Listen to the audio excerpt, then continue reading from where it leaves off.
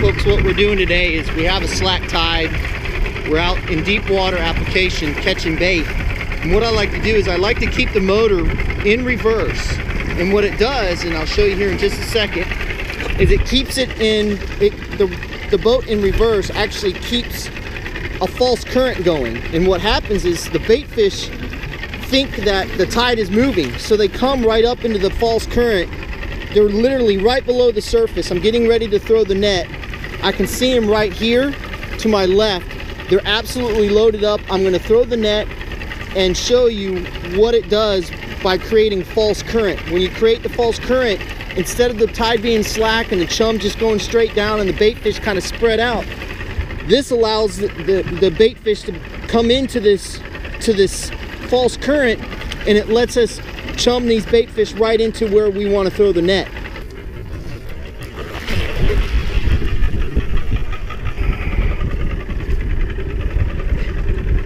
Probably gonna have more than the first throw.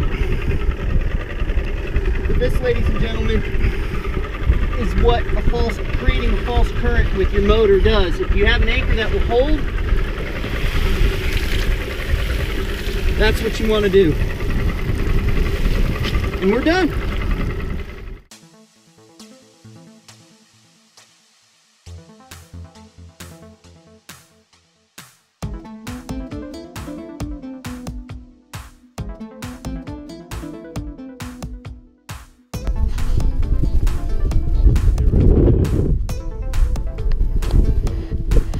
Nope, big snook.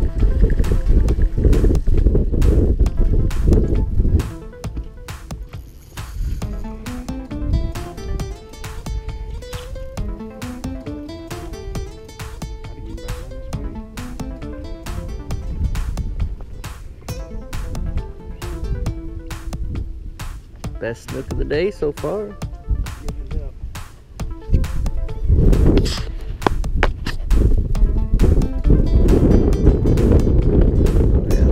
Bad snook at all. That's nice. Very nice.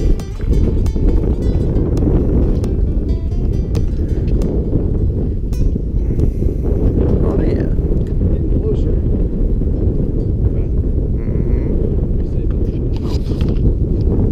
26.5, almost 27. See, Chad's jealous because he's got his his trout and his snook. Look, I've got. I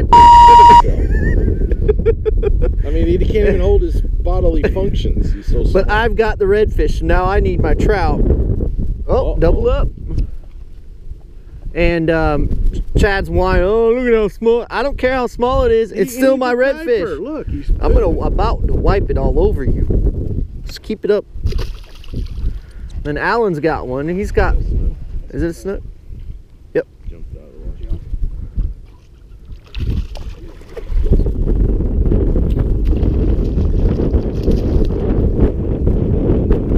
What are we up to? About what? Could you easily say about 25 fish? Easy. Yeah. Well, we're coming up to a major feeding time.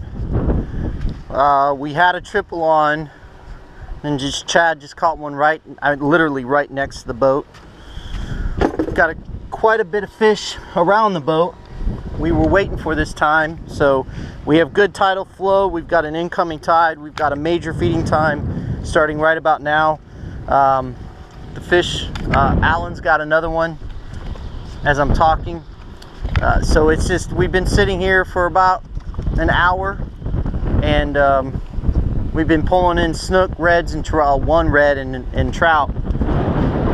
So they're really starting to turn on, and it should only get better as we get into this major feeding time.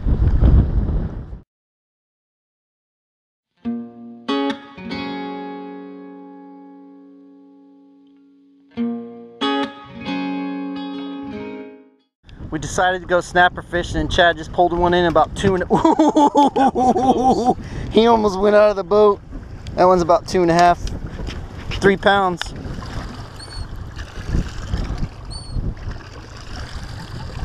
We're out snapper fishing right now, and the bite has been unbelievable. But the bite's been pretty consistent. But we've done one thing other that's helping this, at least, is we've got that bucket full of chum that I was talking about earlier, and just chumming them up. And actually you can see them on the screen where we've got them off the bottom a little bit. You can't see it because the water is really dirty. I don't even think I'm gonna. There's Chad's hooked up.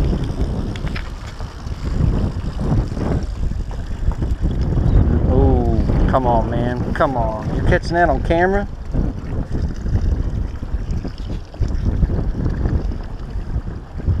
There you go. Chad is in fuego. Nice one. Yeah. There you go. Now folks, you got to remember, this is January 4th? 3rd. And we're catching snapper, and they're here, yeah, 3rd or 4th? 3rd, no, because the 5th is Monday, so it's the 3rd. We're catching snapper in the middle of January. These fish, we found that they don't leave. We thought they left, the snapper left in the winter time, but no, they don't. They stick around, and as you see, you can get some nice ones, but the key is chumming. I mean, that's the biggest key, is getting the dead bait and just chumming with it, and getting the fish off the bottom and all fired up. We've caught a couple fish that are actually spitting out chummers, so we know that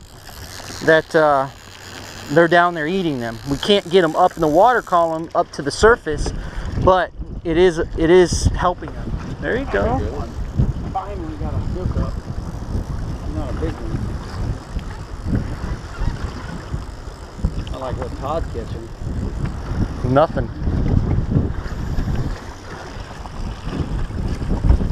Double hookups.